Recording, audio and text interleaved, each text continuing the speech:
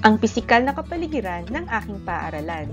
Araling Panlipunan, Grade 1. Tinatawag na pisikal na kapaligiran ang lahat ng mga nakikita sa paligid ng isang pook.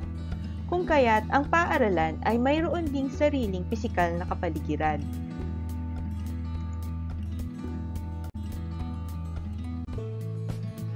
Mayroong dalawang uri ng pisikal na kapaligiran. Ang panlabas na kapaligiran at ang panloob na kapaligiran. Panlabas na pisikal na kapaligiran. May mga paaralang malapit sa kalyeng dinaraanan ng maraming sasakyan. Mayroong ding malapit sa simbahan. Mayroon ding napapalibutan ng palengke, tindahan at mall. Mayroon ding malapit sa tanggapan ng barangay. Mayroon din namang paaralang napapaligiran ng maraming puno.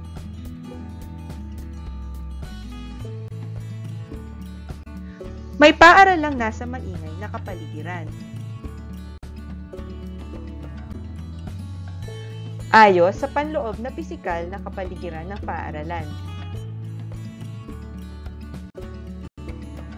Paaralan ay kailangang malinis, maaliwalas, at may sapat na laki sa bilang ng mag-aaral.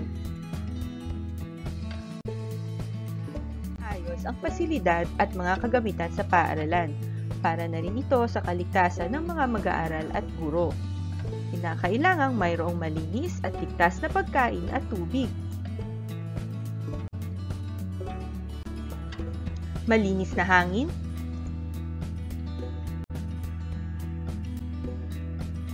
Ligtas na paglalaro. Maayos na paglalagay ng ilaw.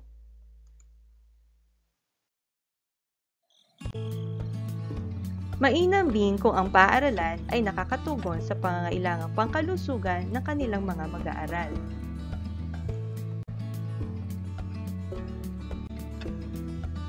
Ang pagtugon sa mga dagdiang pangangailangan o emergency at marami pang iba ay kailangang isaalang-alang rin. Pagsasanay. Igrupo ang mga sumusunod kung mabuti o di mabuti ang epekto ng pisikal na kapaligiran ng paaralan sa pag-aaral ng mga estudyante. Napapalibutan ng mga puno. Ito ay nasa mabuti. Mas mainam kung napapaligiran ng mga puno ang paaralan. Nagdudulot ito ng sariwa at preskong hangin para sa ating mga estudyante. Maraming dumadaang sasakyan. Mabuti ba ito o hindi mabuti? Hindi ito mabuti. Hindi mainam ang maraming sasakyan na dumaraan sa paaralan. Nagdudulot ito ng ingay dahil sa mga busina at mga tunog ng mga sasakyang dumadaan. Malapit sa palengke. Mabuti ba ito o hindi mabuti? Naroon siya sa hindi mabuti. Ang paaralang malapit sa pamilihan o mga mall ay nakakagambala sa atensyon ng mga mag-aaral. Tahimik at malayo sa kaguluhan. Mabuti o hindi mabuti? Ito ay nasa mabuti. Mas kaaya-aya kung tahimik ang kapaligiran dahil magkakaroon ng konsentrasyon ang mga mag-aaral sa kanilang aralin. Malinis ang paligid. Mabuti o hindi mabuti? Mabuti. Ang paaralang malinis ay kaaya-aya at ligtas at hindi magdadala ng anumang sakit.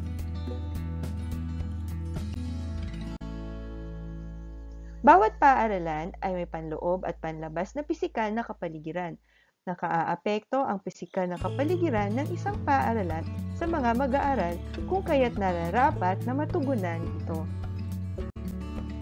Nasagutan mo ba ang mga pagsasanay natin? Kung ganon, mahusay ka! Huwag niyo pong kalimutang mag-like ng aming video, subscribe na rin po kayo sa channel ng Lesson Eater, at maaari po kayo mag-iwan ng inyong comment sa ibaba. Marami pong salamat!